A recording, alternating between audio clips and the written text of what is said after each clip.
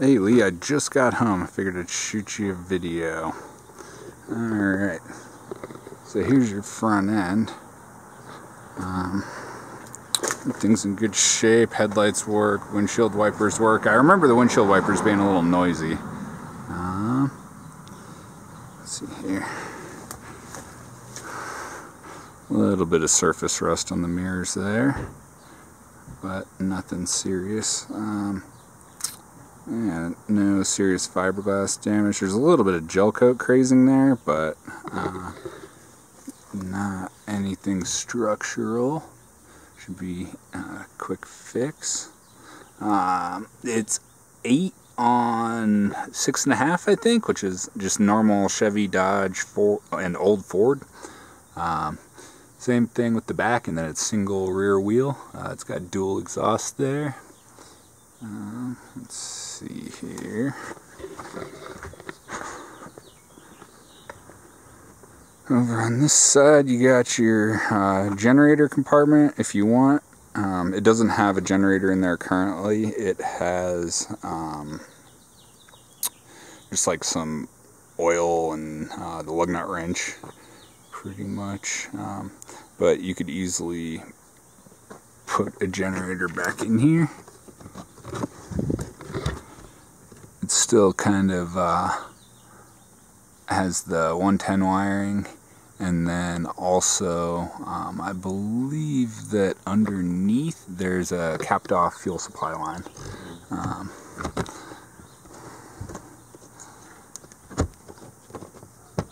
And then you got your water supply here, other exhaust pipe, it's dual exhaust.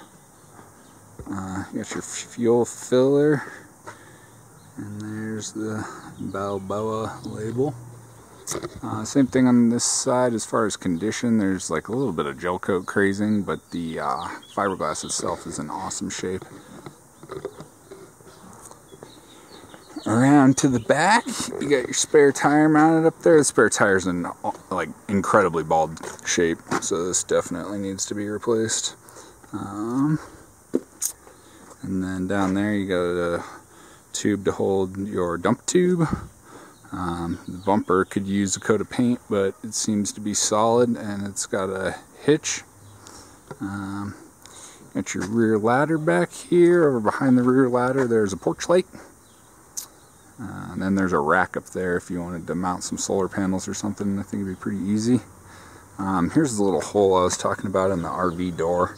It's from, I believe, this bolt. At some point, my guess is this wasn't on here and it swung open and popped that. Coming on into the inside here, so by the door, you got your entrance step and the bumper, and then 3 drawers down here, and then you got your closet here. It actually goes down quite a ways. It's probably, I'd say, over 4 feet of storage in there. And there is a light also, but it's hooked up to the house 12-volt system, which is currently disconnected. Over here you got a couple more storage areas. These, like this side, we used as a pantry a couple times that we went out, and yeah, tons of storage. You could easily live out of this thing. Since it's built by a boat maker, they really were efficient with space, so it's got these molded in uppers that are awesome. They're fiberglass and they are huge. So you can see it's probably, I don't know, maybe 18 inches back there, and then they run the entire length of the cab here. So yeah, this thing has more storage than any comparable van, that's for sure. As far as something that parks in a normal parking spot, short of a U-Haul truck, you're probably not getting much more storage.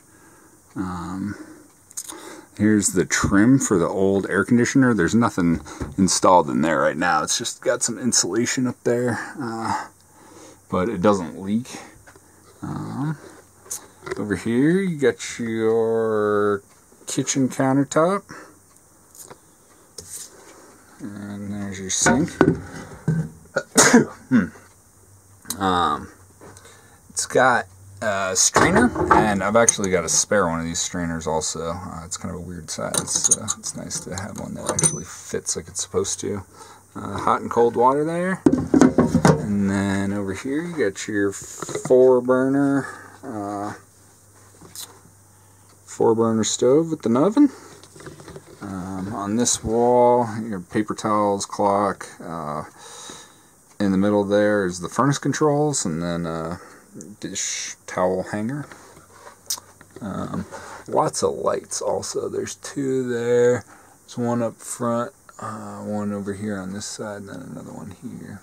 As well as those two reading lamps there. Got some more storage. You could use those for plates or whatever. We've got a set of binoculars sitting in one. Over here, opposite the kitchen, you have a nice long couch. And this thing actually pulls out really easily.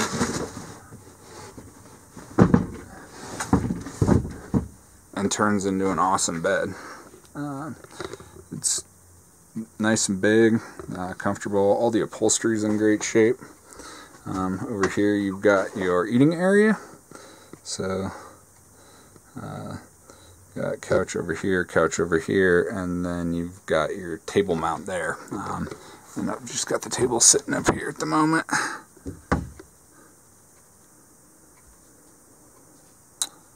And then there's the table leg also.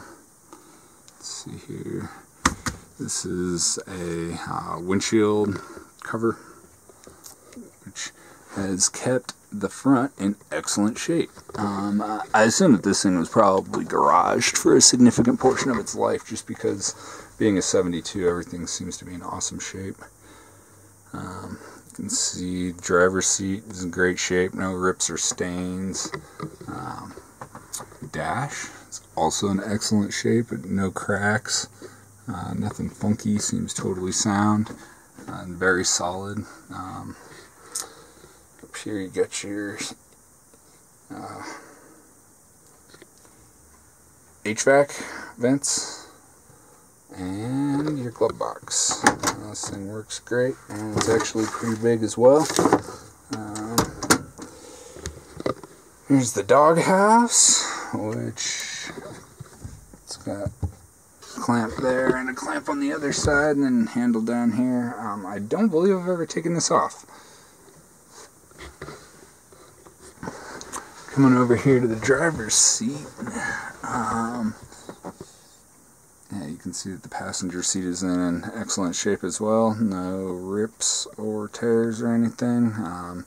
The vinyl here on the doors is in good shape. It's got smoker windows on both sides, which I love these things. You can get some really awesome airflow. What else? You got your manual window crank down here. Windows work great.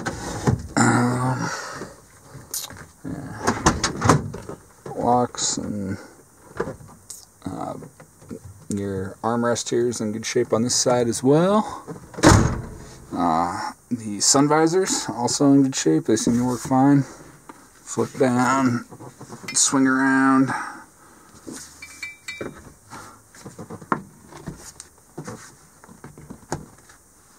Rear view mirror there, classic. You got your heat controls here. Says it has air conditioning. I would assume that it probably doesn't work, but I'm not really sure. Here you got your gauge set, so fuel, temp, oil pressure, and alternator current. And then speedometer, which goes up to 120. I don't know that it would go that fast, but it definitely seems to have no issues holding 65 or 70 up hills. It has a ton of power.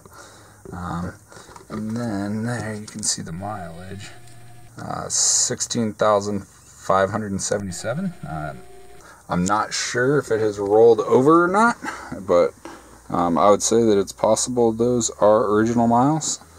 just kind of based on the condition that it's in. What else do we have up here? That's pretty much it. Oh, the headliner, it had a CB mounted at some point, I assume. I'm not sure, it was gone when I bought it, but that's kind of like the only damage. The rest of the headliner's in good shape. The trim is all in good shape.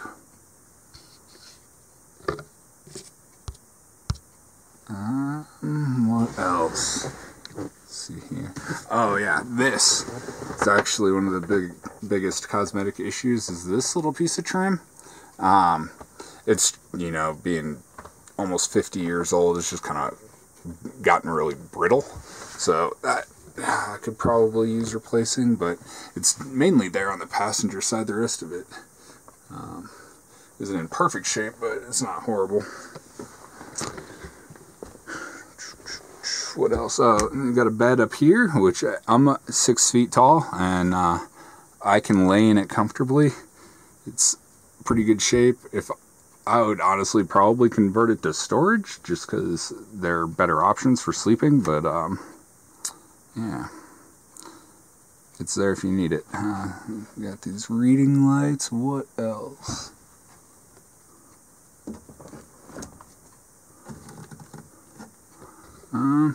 Looks like there's a little bit of a crack here in this molded in upper. I hadn't actually ever noticed that before.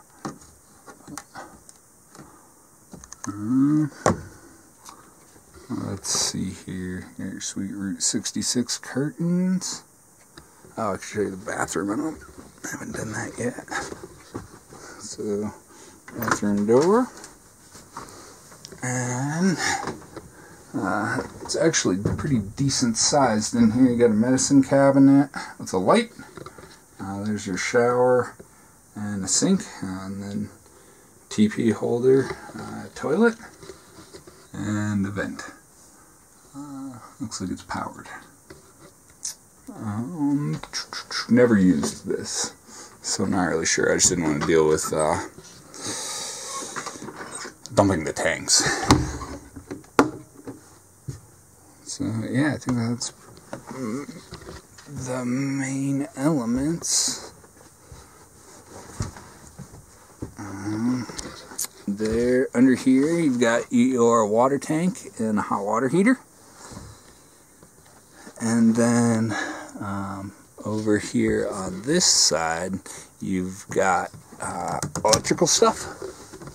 So fuse, and then this is 12-volt fuse, and that's going to be your 120 fuse. And then this is the relay that needs to be replaced. It was kind of like clicking and making a bunch of noise when I bought it, so I just disconnected it. But I had my buddy come over, and he said there's one here, and then there's one in the engine compartment, and that upgrading both of those would get power back here. And essentially what they do is they isolate the two batteries when the car is not running, so that the house battery doesn't drain your starting battery. Let's see here. There's a couple 110 outlets. There's one there, and there's one there. And then yeah, you got your fridge here. It's got a locking pin that keeps it closed while you're driving. Actually, I'm going to need to put this bed up to open the fridge.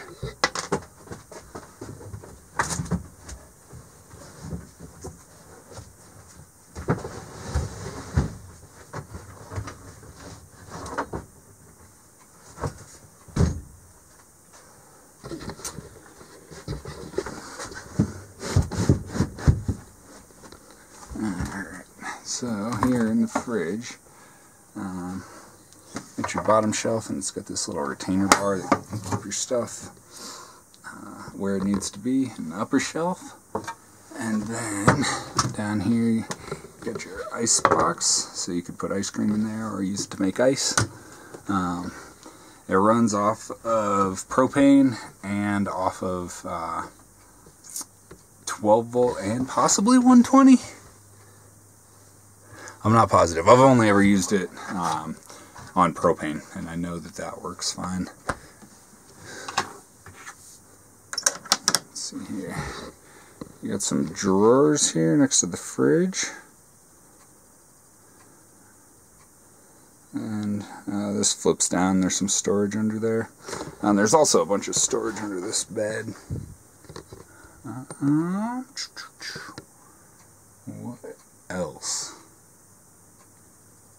As far as damage goes, it looks like this has been repaired at some point due to, I guess it would be the window being left open. It definitely doesn't leak. I've been in here when it's dumping out and there were no drips or anything. And then this piece of trim could probably use replacing, or at least like re-securing. Trim gun, some trim nails would fix it up pretty quick. You got deadbolt and bottom lock. Let's see here. I believe this slides open. And I think it slides open from the bottom also. Here's your porch light switch.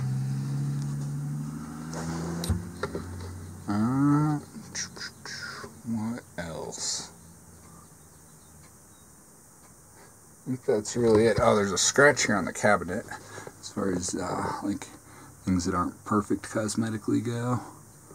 I don't know. That's pretty much it, really.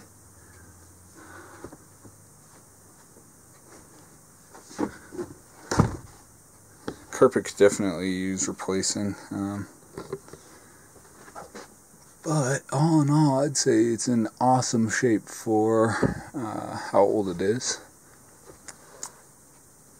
and it's super livable. I ended up finding one that was already converted to four-wheel drive, and it's a Chinook, which is like the most popular like supposedly high-end version of this type of camper that was made in like the later 70s, and it is not nearly this nice. The uppers are all pulling away up here. The layout is worse. It has less seating, less storage, and less counter space somehow in a vehicle that's exactly the same size. So I'm not really sure how they did that. But the layout of this is awesome. It's the best layout I've seen in a van this size. And I'm 6 foot, so you can see, I mean, I'd say that there's probably about 6 feet of standing headroom or so. I'm standing up all the way, the top of my hat will hit.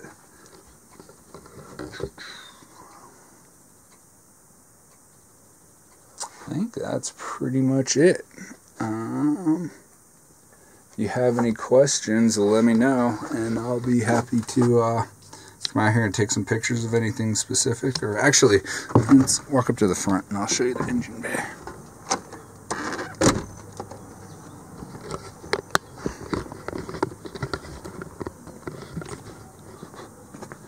So it's got a hood release up here, which I really like.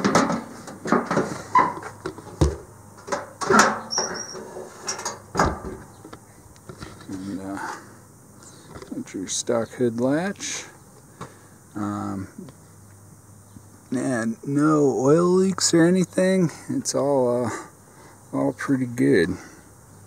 This is the other relay I was talking about. That's what I wanted to show you. So I think they're replacing both of those relays. Should sort out any electrical problems. I had my buddy who deals with strange electronics for a living come over and looked through everything, and he said that that should be it, and we jumpered it and it worked.